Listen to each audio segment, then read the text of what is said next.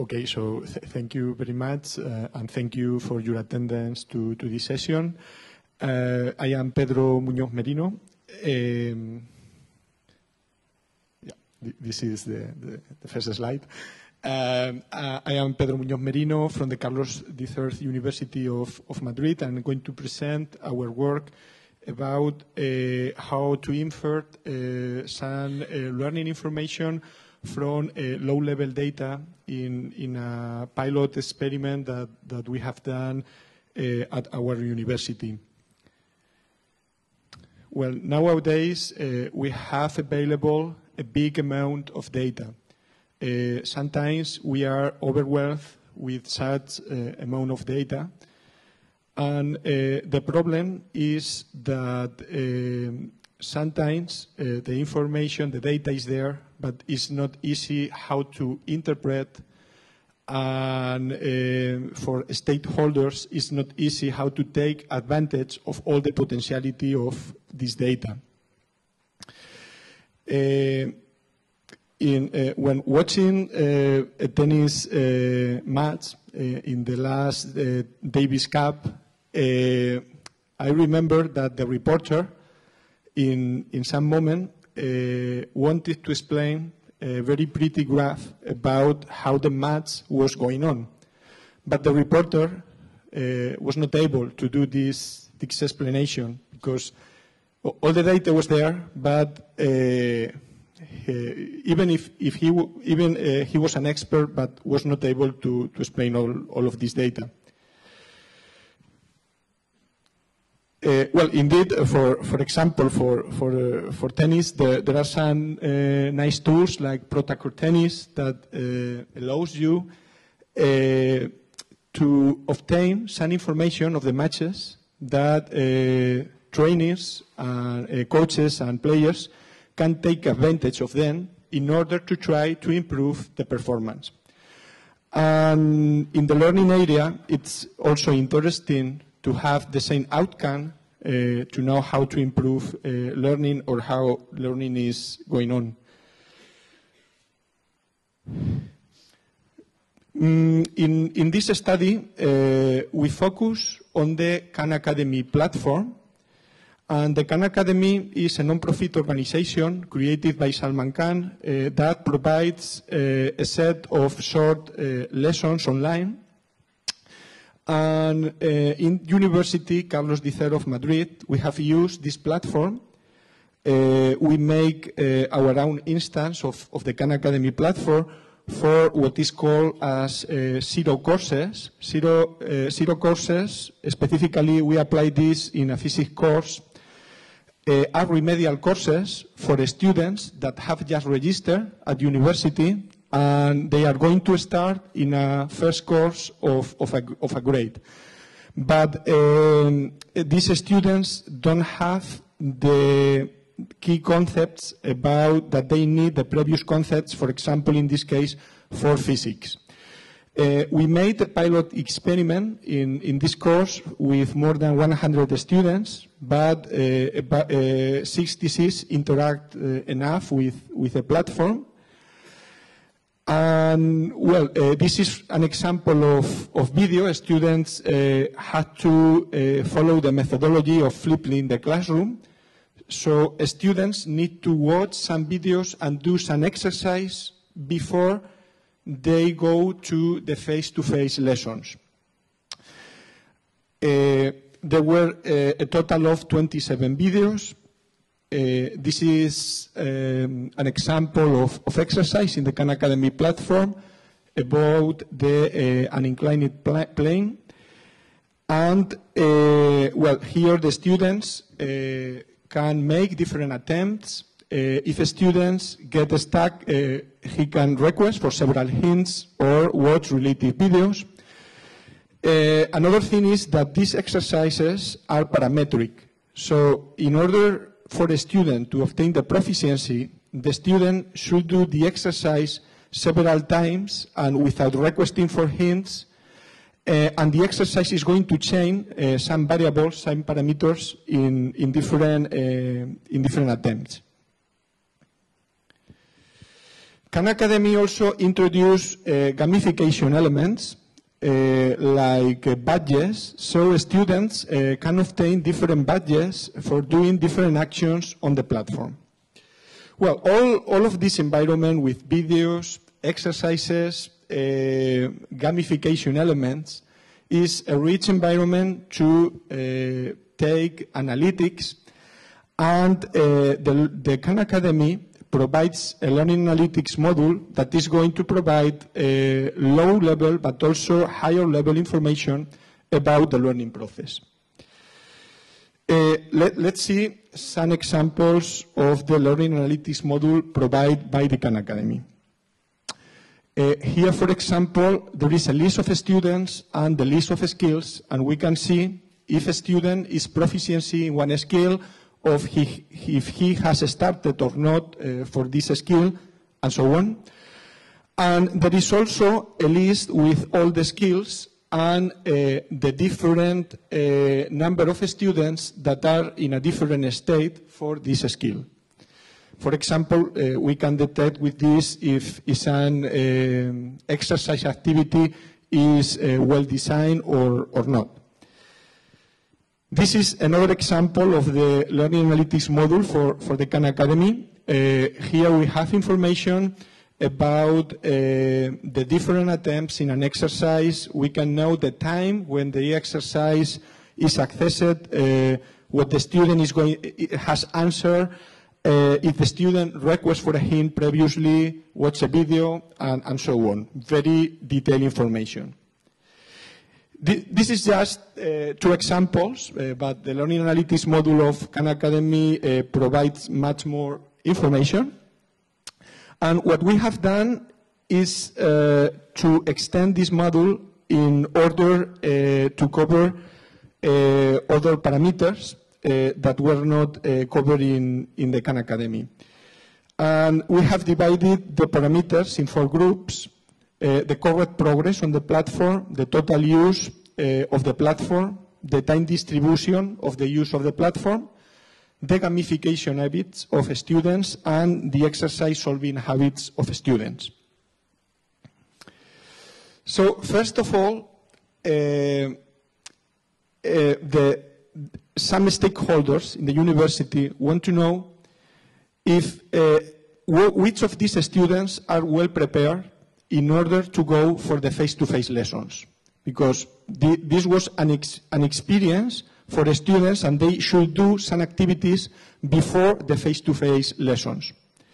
So in this way, there should be a computation of regarding the topics, the videos, the exercises, and how the students are doing this in the platform.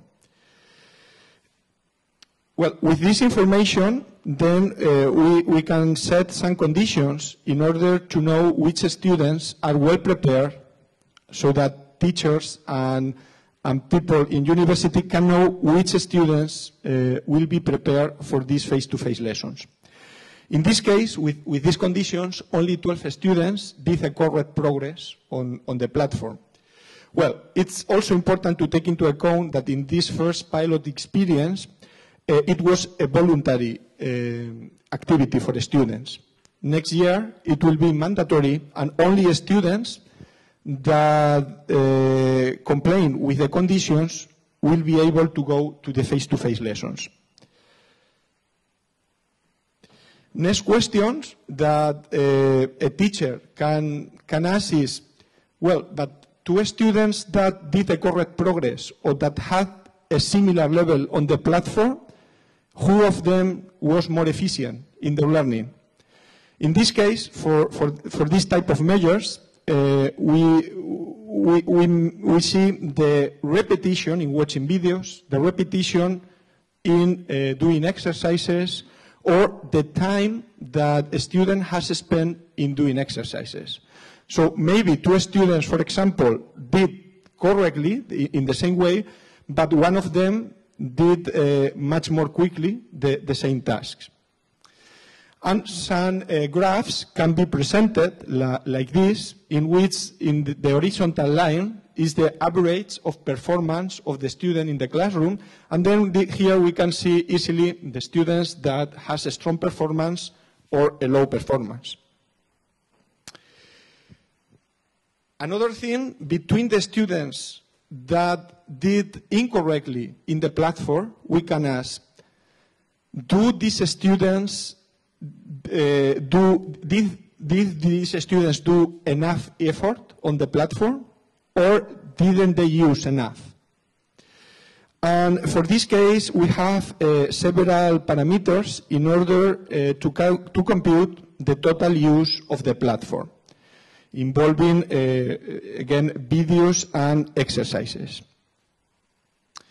So, for example, in the pilot experiment of the last year, we calculate that 8 out of the 44 students that didn't do correct progress make a considerable effort.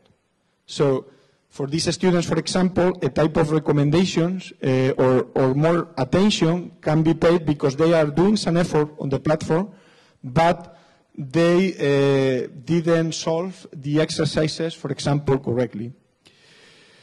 Well, regarding the total use, if we correlate the total time in this experiment with these 4 variables, we can see that there is a correlation in all of them with more than 99%. For example, this can mean that only with the total time spent on the platform can be a good predictor, for example, for how the students are going to do the exercises.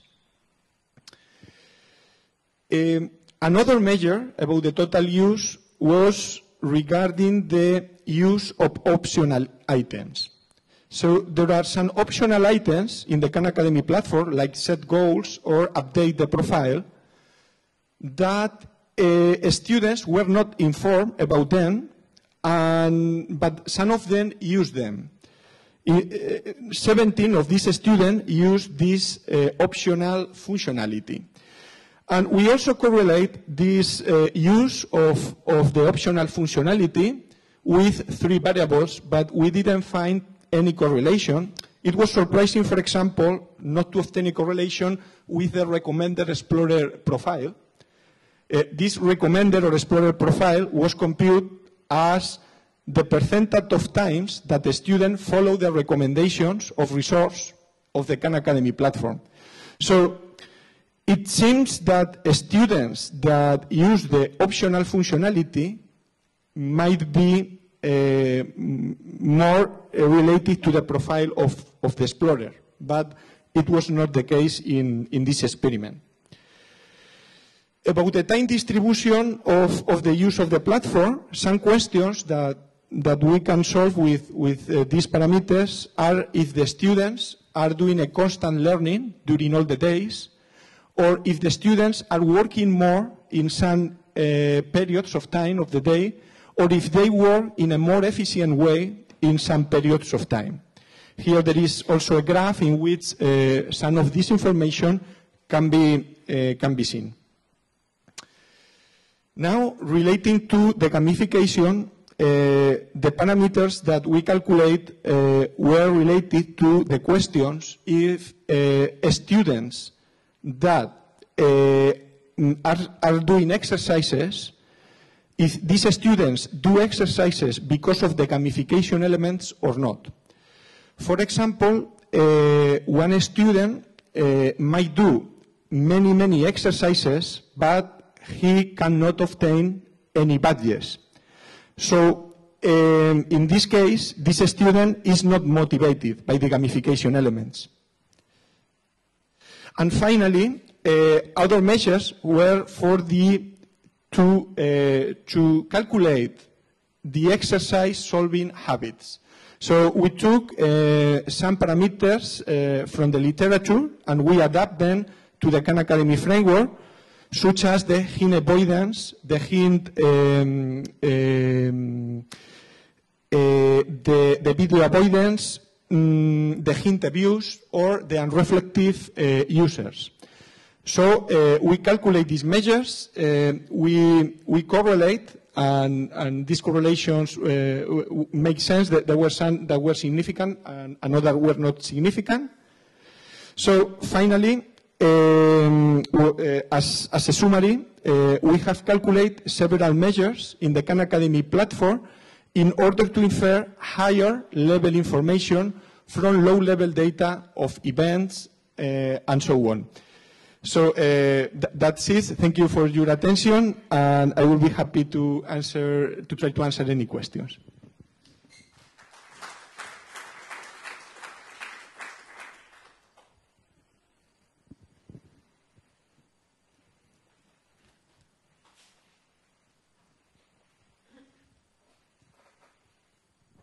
Hi, how did you operationalize hint abuse?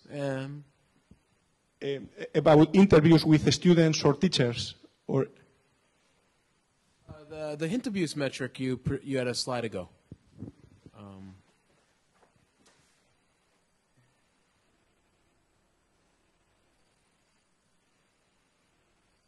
Oh, you were there, yeah. Okay. So, sorry, the question is how the... Okay, the hint abuser. So, yeah, on one hand, we have to consider that in the Khan Academy platform, a user can have a problem, an exercise, and then maybe he answered incorrectly. So there can be several attempts. And for each attempt, there is a loop like this. And in the first attempt, in the calculation, it's like to have a weight of 0.5. In the second is 1 out of 4, and so on. So the first attempt is the one with more weight for the calculation of these parameters. And then, for example, it was about the hint avoidance, so we go and if the user answers correctly, then the parameters are not increased because the user has answered correctly. But if the user answered incorrectly, then it's the same if the user says if the user has seen the related video or not. In any case, it's going to be asked if the user asks for hints. And in this case, we compute here the hint avoidance is going to be increased, this parameter. And for the hint abuse, what we compute is that if the student in some moment has the, we see if the student with the information we have should be an expert on the topic. And depending on this, if she should know the answer, but is asking for hints, then it's going to be computed as hint abuser. Because the hint abuser, for example, is not in this graph.